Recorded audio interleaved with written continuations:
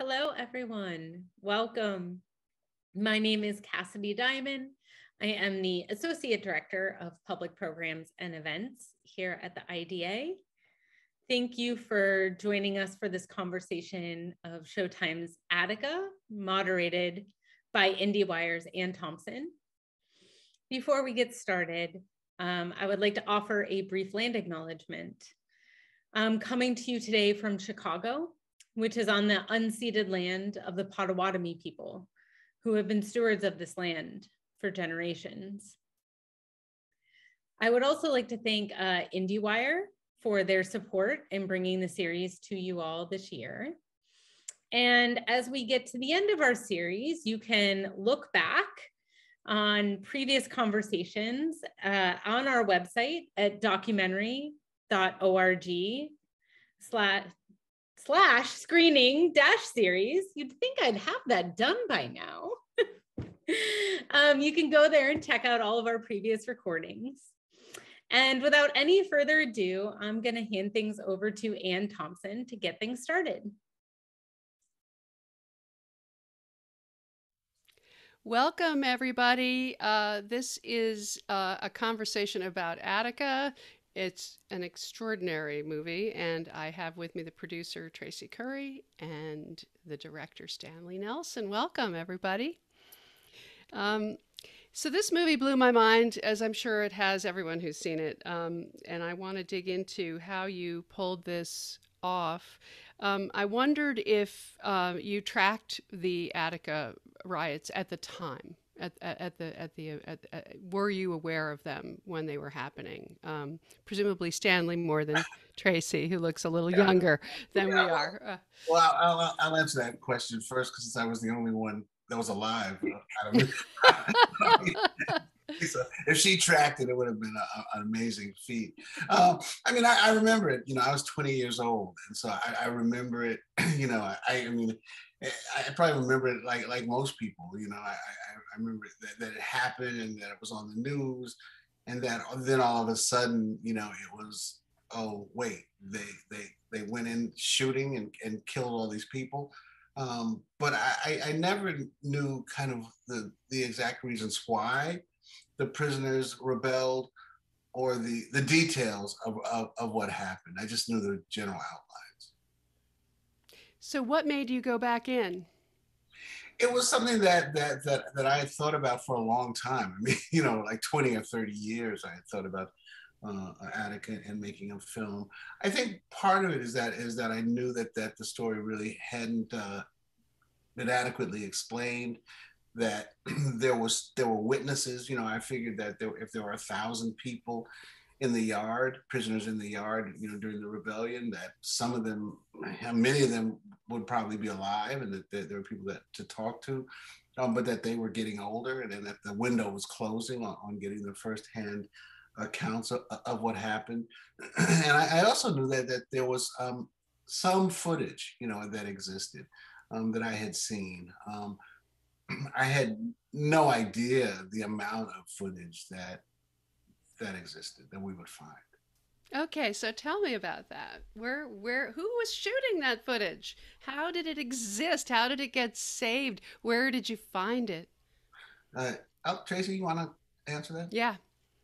Hey, sure. Part of what made the uprising at Attica so extraordinary, because there had been other prison uprisings, even in New York prior to that, was that the prisoners kind of had the temerity to demand that the media be allowed into DR to record everything that was happening. And I think it was the first time that the public had really been allowed to hear and see the experience of people who are in prison in their own words. So going into it, we knew that had happened. And so we understood that there were networks that had gone in and recorded film of all of this. And so the first thing to do is to kind of figure out who those networks were, contact them. We had an extraordinary, very tenacious archival producer, Rosemary Westhundy, and just go to all of those network archives and just begin digging and asking and seeing what it is that they have. And so many of them still had a lot of this extraordinary footage that you see in the film. And then from there, it was just a matter of asking continuing to ask those questions. Anybody that was even tangentially related to this, what they might have. Stuart Dan, who you see in the film, is one of the reporters that were there. He had his own personal archive of materials as well. And so Stanley likes to say that we have to get everything. So it really was a matter of going and then going back again and again and again and digging through every possible archive that had any piece of footage. And then for some of the photos that you see, a lot of those images were part of the evidence. There had been decades of lawsuits following the events of September 13th, 1971, and included in a lot of those evidence files were some of the photos, and in particular, what you see of the aftermath of the retaking on the 13th. So we were able to access some of those as well. And how did you do the tracking down of the surviving prisoners? Yeah, so one of the things that was very helpful as far as the prisoners are concerned was that when the settlement, which you sort of see in the coda to the film, happened in the year 2000, the judge from, I believe is the Western District in New York, his name is Michael Celesta, he did this extraordinary thing where he allowed every single surviving prisoner, and this is 30 years later in 2000, to either come into his courtroom in person or to call in on the phone and have as much time as each of them wanted to speak about the experience of what happened to them on the 13th and the aftermath, the trauma that they all kind of live with, physical, emotional, mental, and otherwise. And there's a record of that. It's hundreds of pages long, and I went through all of that. And again, that was in 2000, so that was 20 years ago. But just sort of try to get a sense of how old people were then, who might still be around, who seemed to have a really compelling story to tell. There were some people that very clearly were just too traumatized to speak, but there were others that had a lot to say about it. And then it was a matter of kind of compiling a list and sort of going through public records and really just getting on the phone with people and beginning to have some of those conversations, which certainly a lot of folks were not excited about the prospect of revisiting, a profound trauma of their lives with a total stranger over the phone. But there were, fortunately for us, enough of them who were really gracious enough and courageous enough to share that with me. And that's what you end up seeing in the film. So did you do those interviews with them? Yeah. There were some great characters there. So Stanley, you had to sort of decide who the characters were that you wanted to follow. Yeah, I mean, I think again, Traci did all of the interviews, and just an incredible job. I mean, one thing that we should frame this whole thing by as we talk is that the whole film was produced in the time of COVID. I think we were scheduled to start shooting in April, and COVID broke out in March, and so the whole thing was done in the time of COVID. But the interviews were just amazing. But I'll let Traci talk about it because she did it. Traci, how did you pull that off in the pandemic? Yeah, I mean, I think in some ways, just this work is all about kind of creative problem solving. And so in some ways, the pandemic was just a really big problem to solve. Obviously the safety of everybody from the crew to, all of the people that we interviewed was paramount for all of us. And then there was sort of this extra added concern that pretty much everyone in the film, because this happened 50 years ago, is in an age category where they're particularly vulnerable, right, to COVID. So that was a concern. For starters, it was really just kind of letting people know that if they did not feel comfortable for any reason, didn't need to give us an explanation, that we are not pressuring you to come and do these shoots, because we certainly understood. And fortunately, pretty much everybody still agreed to do the film. And so from there, it was just a question of kind of just on the safety part, following the public health guidelines, doing what we could to make everybody safe, masking, distancing, shooting maybe one person in a location where in other circumstances we might have done 2 or 3, finding large locations, kind of doing all of those things, sanitizing every single piece of equipment, every surface. And then on the production side, at a certain point, it just sort of became untenable for us to do shoots in person, because we still kind of didn't know with travel if that was okay. And so we had to start thinking about doing remote interviews. meetings. And so ultimately what ended up happening was for people that we kind of couldn't get to because they weren't in New York or in proximity, we figured out a way to do remote shoots. And so I think one of the things that I'm proudest about the film is that I don't think you can tell the difference in the film between when I was literally physically in the room with someone and when I was talking to them the way I'm talking to you right now through Zoom. So yeah, it was a big production problem to solve, but I think we succeeded in figuring it out. Yeah, I just want to add when Traci talks about remote shoots, she means that she was remote, but I think we always had a camera person in the room with them. But we said, okay, we can try to limit it to one person because we wanted the film to look like something that was shot pre-COVID. We didn't want it to be to be filmed off the Zoom camera or something like that. So and I think the interviews, they just look incredible, and the people are just great and completely relaxed, and they're actually characters. You get different personalities out of different people. You see who they are in the film, and they're not just ex-convicts or ex-prisoners, but they're human beings, and that really comes through the interviews. Well, I mean, part of the strength of the film is that we all have a relatively superficial memory, most of us, I think, of what actually happened. And to have that archival footage and that testimony from the people who experienced it is quite shocking.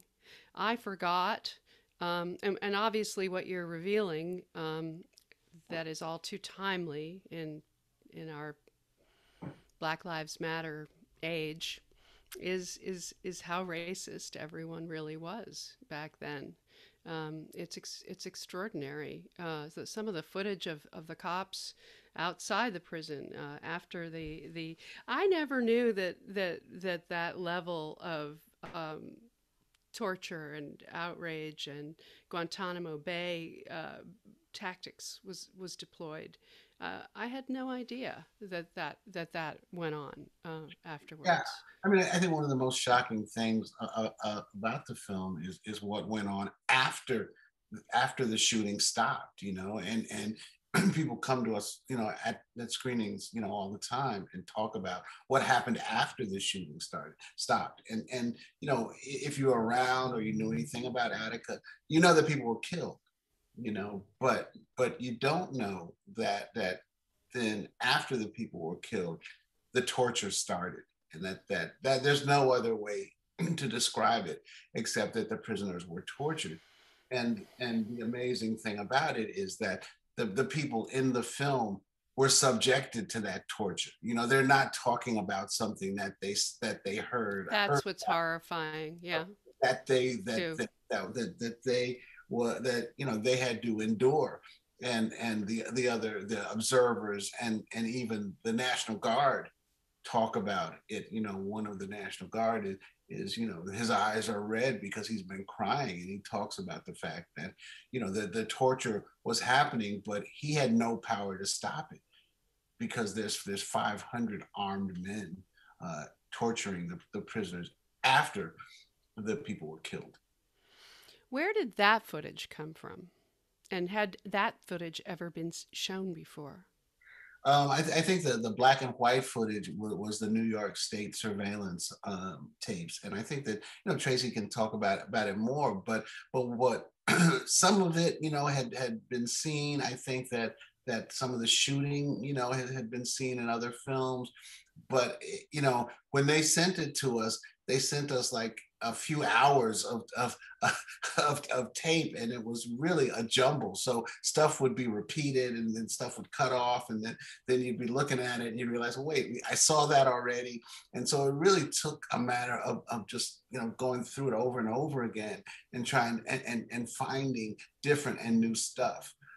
And also it illustrates so often what the prisoners were talking about being done to them. Right. So I think one of the things little things as a filmmaker that I'm proud of is the first day you see them building the latrines, digging latrines, in the yard. You see them digging the latrines.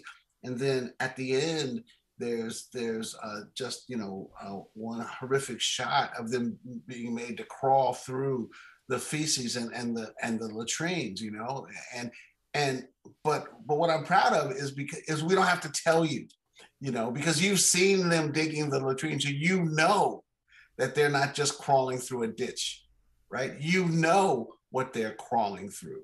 And I think that, you know, those kind of things are illustrated in the film. No, you did a great job of building the tension, right? Because for those of us who don't remember exactly how it played out, there's a lot at stake. And I was fascinated too with the media, the role that the media played. And I remember Johnson from that period because I lived in New York and he was a local newscaster. So it was great to see that familiar face and then see the older man looking back on it. Talk about him a little bit. Yeah, I'll talk first because I can remember him, you know, but you know, John Johnson, you know, was a big deal. I mean, in New York, you know, if you were in New York, you know, he was one of the first recognizable, you know, African-American reporters. And, you know, he had an afro and, you know, he was always dressed, you know, and it was, you know, John Johnson with the news. And so you know, he was like a huge deal. And you know, as you see in the film, you know, he's sent up to Attica. You know, he was reporting kind of on the spot from Attica, and you know, he's just incredible in the film because he's not only a news guy who's there, but he's also, you know, obviously still deeply affected by what he saw in Attica, and he kind of reflects the emotions that go through the film from the first day, where everybody inside, including the reporters and the observer committee, believes that they're going to negotiate this to a peace, and they're actually going to gain something, you know, for prisoners' rights across the country to its devastating end. But Traci, you know, you were the one who actually did the interview with John. Yeah, I mean, I don't think that there's more to say than what you have and what we see on screen. I mean, he's just so dynamic. I think one of the things that's so interesting to me about John is that he was one of the few reporters who did not report on the 13th that the prisoners had killed the hostages. And he has spoken about this, that he actually suffered professional repercussions as a result of that. And sort of because he did not report about it in this dispassionate way, there were consequences for him for that. And I think one of the interesting narratives that kind of emerges from the film about the media is that the media is both the gift and the curse in this story, because on the one hand, had those cameras not come in, had the media not reported what happened, we wouldn't be sitting here today. We wouldn't be talking about this 50 years later. There would be probably no record of, you know, the government having killed 39 of its own citizens. We would not have this film without that footage. But on the other hand, this is also a story of the media's failure, of media malpractice. I mean, they assumed that the prisoners did something that they didn't do. Well, not only did they assume, but I think some of it gets to the perils of access journalism that we talk about today, because you had one voice who was a spokesperson for the prison.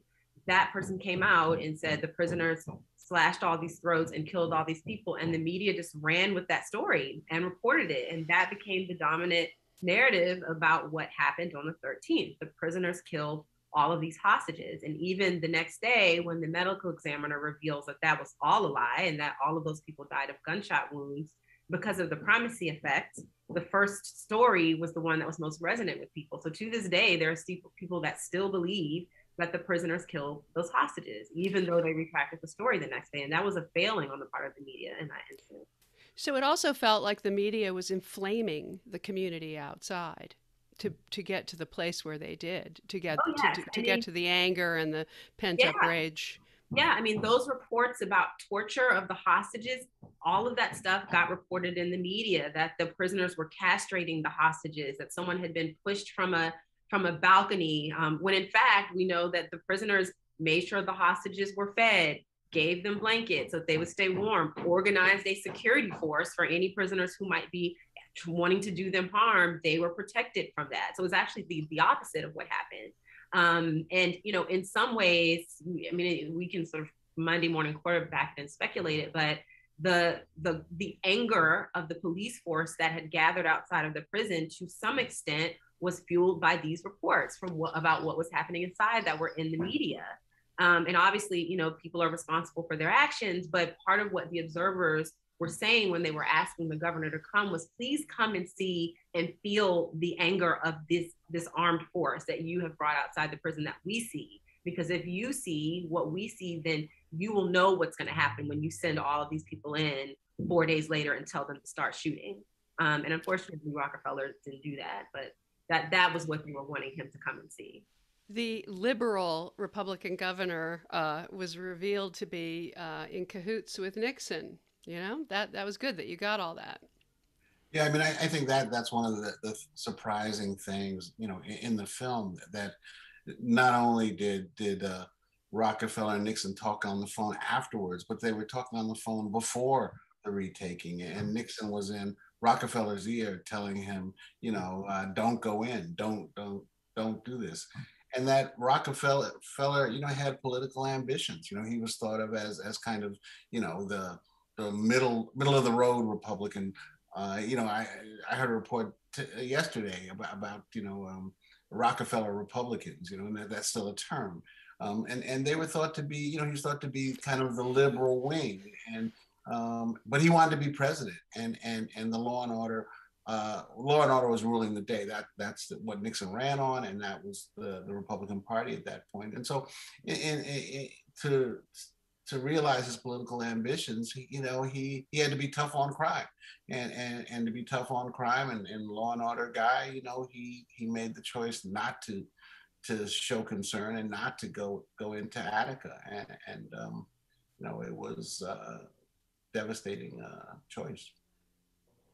So those reforms that they were so idealistically fighting for really never took place. The prisons are still not where they should be in today's day and age. Yeah, there were a few short-term, you know, cosmetic things that happened in the immediate aftermath. But a few years ago, the New York Times actually did a report where they went back and reviewed the list of demands that the prisoners had come up with, those 30 demands, and found that all of them were either implemented and then rolled back or never implemented at all. Yeah, I mean, and I think that's also any you know, small demands that were met have to be balanced by the fact that, you know, there's over 2 million people in prisons today. So, you know, the prison population has exploded in the years since Attica. That's right. Well, thank you again for this extraordinary piece of work, both of you, and I'm glad I saw it. I hope you end up doing well as you go forward. Thank you. Thank you so much.